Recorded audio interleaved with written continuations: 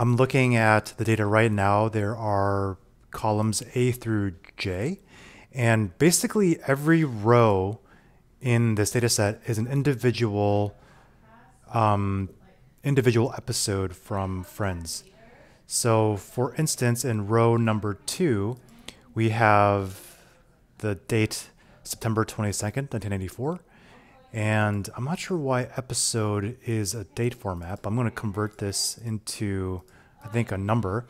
So we have the date, which is September 22nd, 1984, episode number 1. The title is called The Pilot. And if we expand column D, it's directed by James Burrows, written by David Crane and Marta Kaufman. Duration is 22 minutes, so I'm guessing it's 22 minutes with ad breaks. And the summary is, actually, let me just do a word wrap on just this one column, or actually just on this one cell. Let's go to Format Properties, and let's do alignment and do wrap text. So it says, Monica and the gang introduce Rachel to the real world after she leaves her fiance at the altar. So that's the summary column, column G. And columns H, I, and J is the ratings per share. I used to work in TV. I forget what the share means, but I think that's the total share of the audience on that night. And then the US viewers, that's the number of viewers that watch this in total. So I think this is like assuming 200 million households, so 21.5 million people watch this first episode. And then production code, I'm not sure what this is. I'm just going to delete this column for now. So the only columns that we have in our data set are date, episode, title, directed by, written by, duration, summary, rating / share, and then US viewers. So if I scroll down below, you can kind of see the show runs from 1984 all the way through 2004. So I want to kind of clean this data set up before I throw it into a pivot table. So the first thing I'm going to do is just for the US viewers, like I want this to be a number. Like right now this is a text because it says 21.5 space and the word million. And I'm going to convert this into an actual number. So let's actually do I want to just capture the 21.5 out of this column. So I'm going to do something like equals mid. Actually, I'm going to do left. Take the left and then take the cell, comma, number of characters, it's going to be the find. I want to try to find the space because I know there's a space within this text. And then I think that should be it. Yep, 21.5. So let's just do a trim just to make sure that I'm not capturing any spaces. And I can drag that all the way down. And you can see now I have just the number in the column. And what I'm going to do is I'm just going to take that and multiply it by a million, just so I can get the full number. And there we go. And let's convert these numbers into a number format that I like. So number, I'm going to format cells, then number, then using 0 decimal places, and then using the 1000 separator. So I'm going to call this column US viewers like actual because I'm getting the actual number here. Another thing I like to do in my data set is I like to bold the first row just to show that these are my header titles. And then I'm also going to freeze the top row as well. So when I scroll, I can see the column name. So I go to view and then freeze top row. And now I can scroll and see what the columns mean. And I'm also going to kind of get the rating and share into a separate columns too. So let's insert 2 new columns. I'm right-clicking column I, insert, right-clicking again. So I have 2 columns because right now the rating / share column has 2 numbers. It has for the first row it says 14.7/23, and I want the rating to be in its own column and the share to be in its own column, and it's separated by a slash. So let's call this rating share. So column I want to get the 14.7 in that cell, and I basically have to separate out the 14.7 from the 23 from the slash. We can pretty much do the same thing that we did with the US viewers. I can do equals left, and then pull in the cell, comma, number of characters is going to be find the slash, and then also within that text, and then that's pretty much it. Notice how there is a slash in my ratings column now because I included, when you do the find, it also includes up to the next space. I'm just doing a -1, just get rid of that. So now I have the rating in column I, and this is basically everything before the slash. For share, I'm going to do the mid left parentheses function. The start number is going to be, so the first I get the text, which is column H, and then I'm going to find the slash, comma, within this text. And I think that will be it. I'm just going to pull in like 100 characters for now. And notice how my share column has a /23. I'm just going to inside the find function, within the mid function, I'm going to say a +1. So now I have the share in column J. I'm filling that formula down. So now all the numbers are basically in their own columns, and the only ones that I really had to fix were rating, share, and US viewers actual.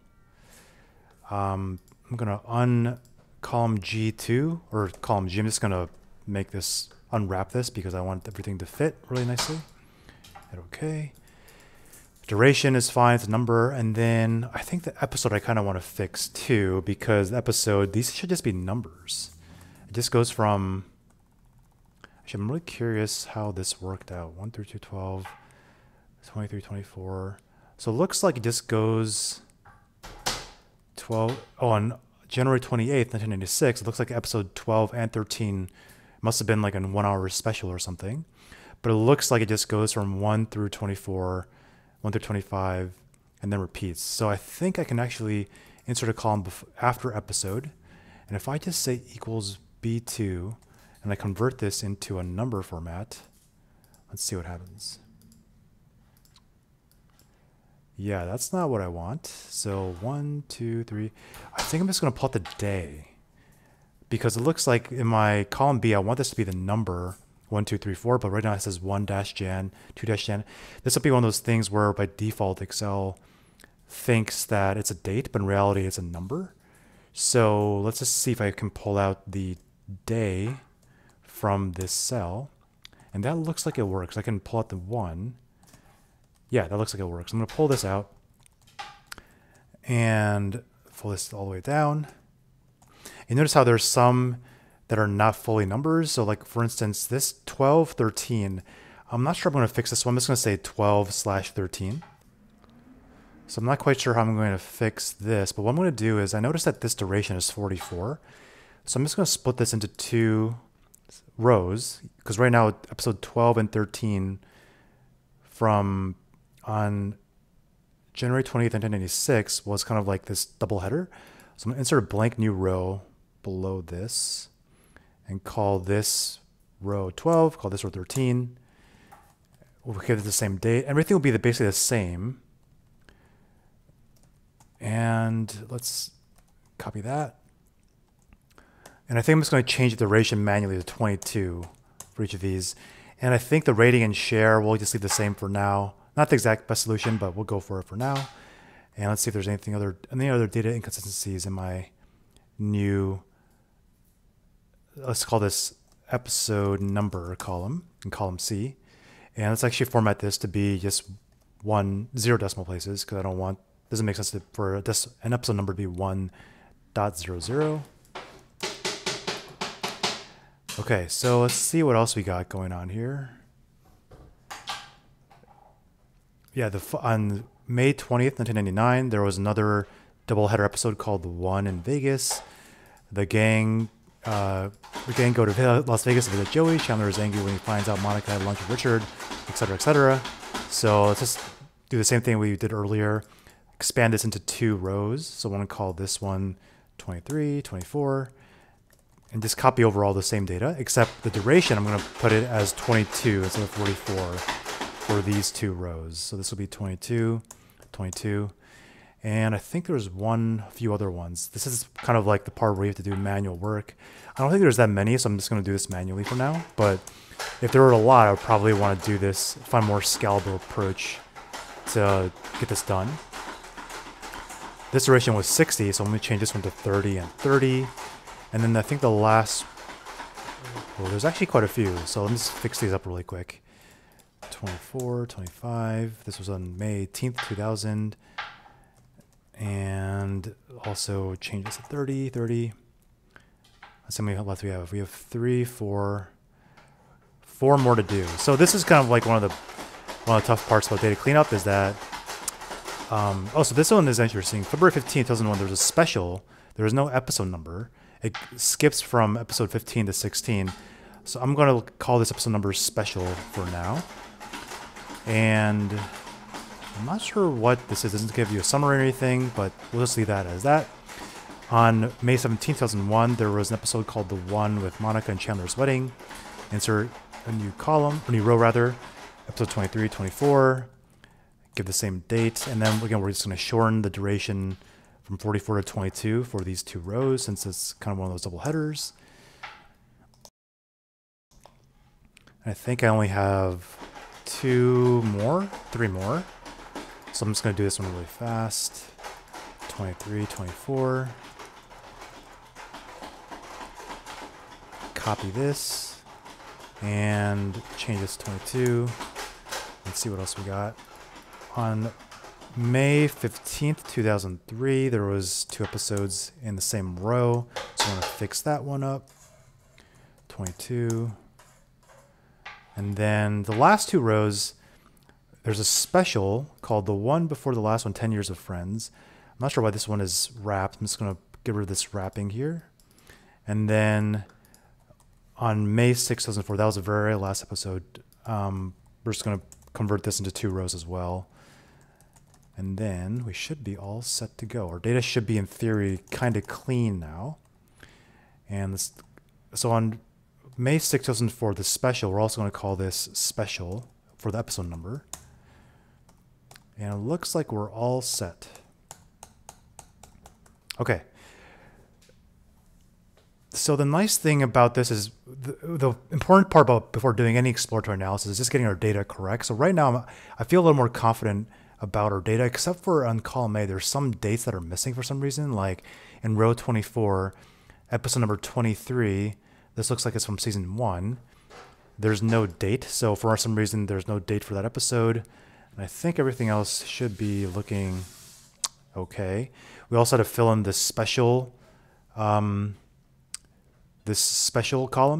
So one thing I like to do in terms of like data cleaning, since I did a lot of kind of like formulas to pull out the data I need, I like to highlight the columns that I formulaically created, and then maybe just color them yellow so that people know if I send this off to someone else, they know that this is like, these are columns that I kind of manually fixed up a little bit. Not the perfect coloring scenario, but we'll work with it for now. So now let's start to do some analysis. I'm going to select all my data and then do insert PivotTable. Get a new worksheet. I'm going to call this new worksheet. Let's call this PivotTable. Zoom in quite a bit here so you can see what I'm doing. So I have a PivotTable. So there's really not a whole lot of information I can do here in terms of a whole lot of analysis I can do. One thing I can do is look at the US viewership and look at it maybe by date. But I realized in order to look at it by date, instead of looking at it by specific dates, I will want to get the month, the day, or the year out of the date. So maybe I'll pull out the year to kind of see like which years led to the most viewership or something like that. So call this column year. I could just, in column B, I basically put an empty column called year, and the formula is going to be year, left parentheses, and then put the date in that column. I'm not sure why that converted to a date. Let's go back to number, convert this to a number, hit OK. 1984, great, drag this formula down. And now we have the year in column B, which is just pulling out the date. Let's remove the decimal place. So we have the date, and let's refresh my pivot table so it has all the new fields. right click and then refresh. So if I look at my pivot table fields, I have year, date, whatever. So I'm going to put year into column, into the rows. And then I'm going to put US viewership, US viewers actual. That's a column that I created, which contains the actual number of viewers as a number. Put that into values. And one thing I like to do with my pivot tables, whether on Mac or Excel, is to give the classic pivot table design. So I go to pivot table analyze, pivot table options here, and then layout. I think it's in layout or is it in display. Yeah, in display, there's this classic pivot table layout. Hit OK. I just like this because it makes it more clear what the columns and rows are.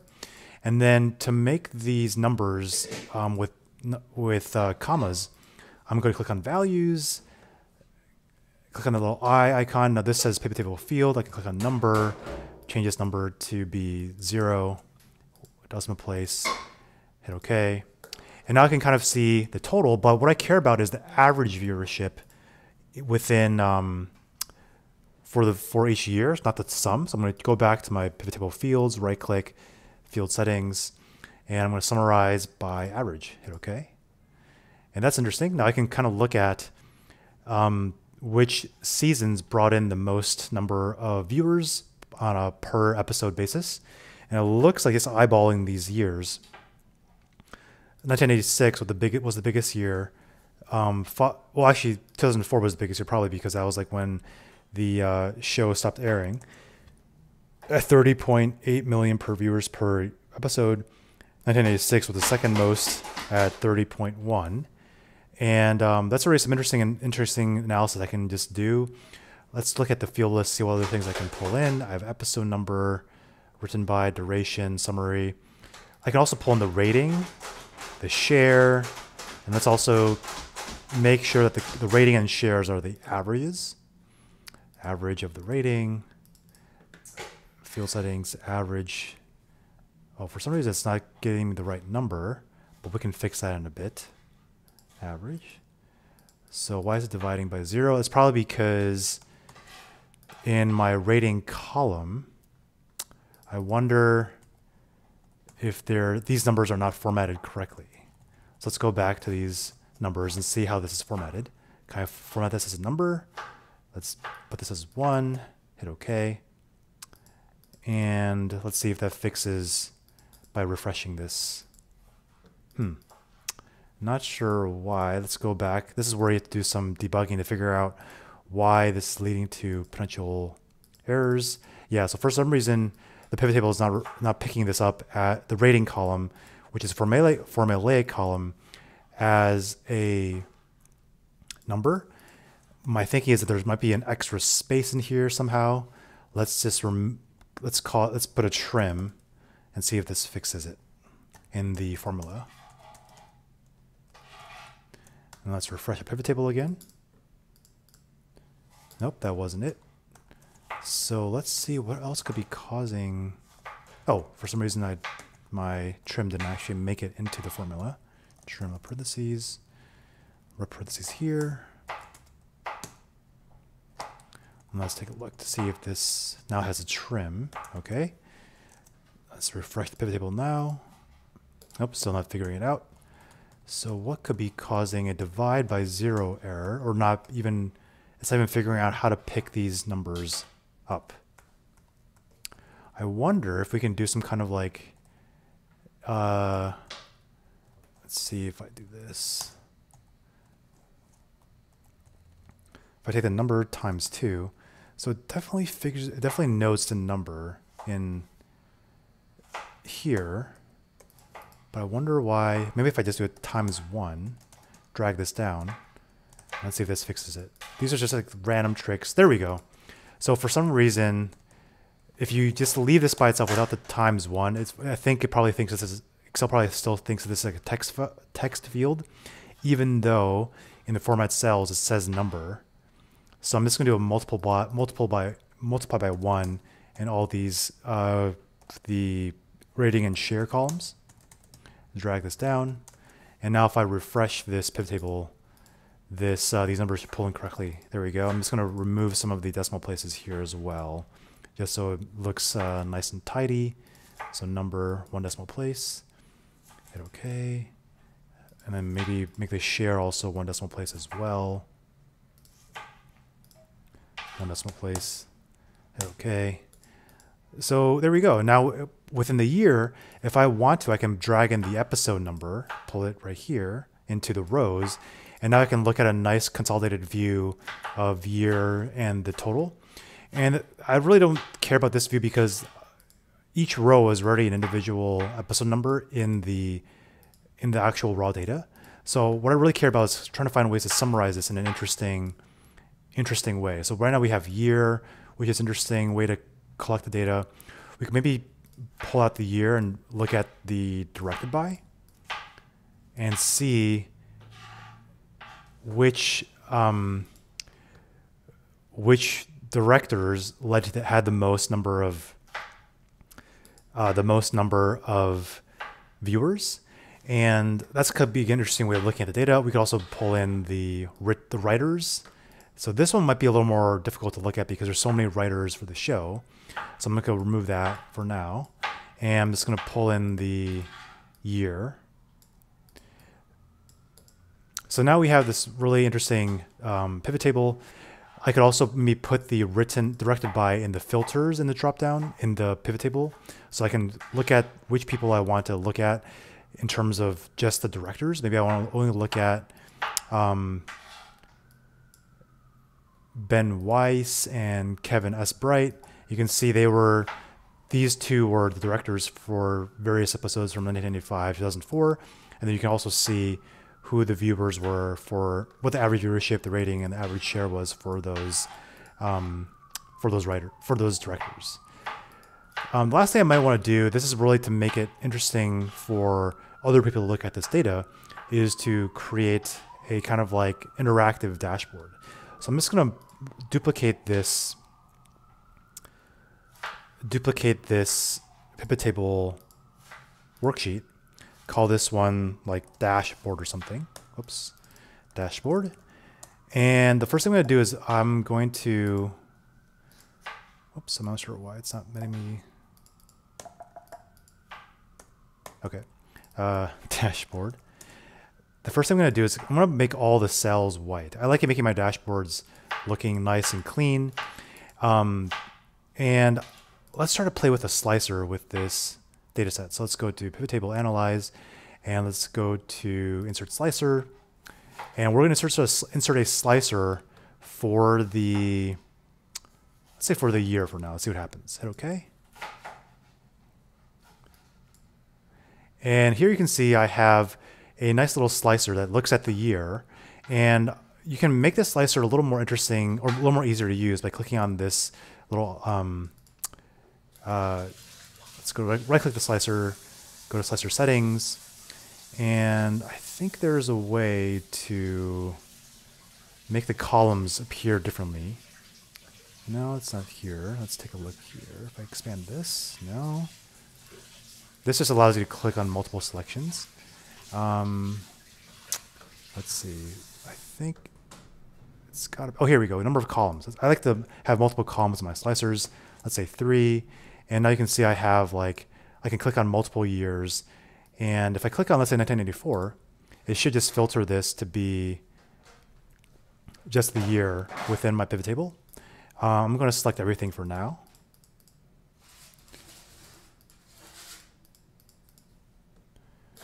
And I'm actually going to drag out the year from my pivot table because I don't need to know the year, because by default, whatever I select here will give me the individual years.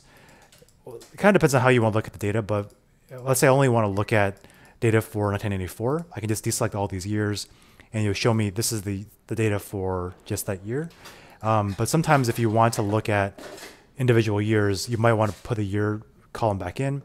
But let's say I want to see how our viewership and ratings were for 2004, 2003. I can click on those 2 years, deselect 1988, and I can now see all the viewership, the ratings, and the average share just for those 2 years. I think I actually like having the year field back in my rows. So this just lets me look at the final data, and I can always look at this grand total row to see the total data for my data set.